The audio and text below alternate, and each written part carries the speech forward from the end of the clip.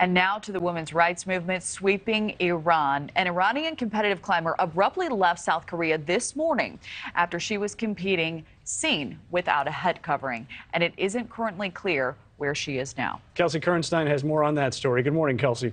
Good morning, you guys. Well, according to the latest reports, the Iranian rock climber Elnaz Rekabi posted on Instagram that her veil actually fell off by mistake when she was competing in the international competition in South Korea.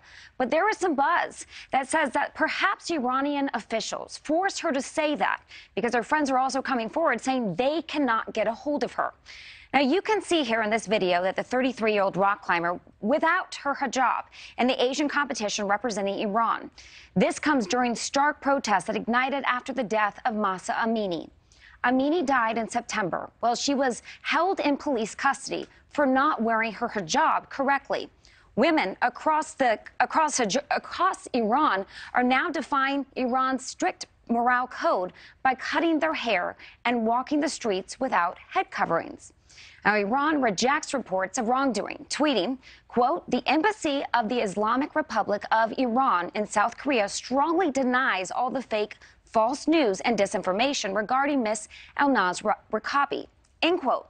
Now, we are closely watching this for any updates, Rekabi's status, and we will provide any new information when it is available. You guys? Yeah, just very concerning that someone could disappear like that. We hope she's found and that she's okay. Kelsey, thank you for that. Thank you for watching. Go to newsnationnow.com to find NewsNation on your television provider. And don't forget to click the red subscribe button below to get more of NewsNation's fact-driven, unbiased coverage.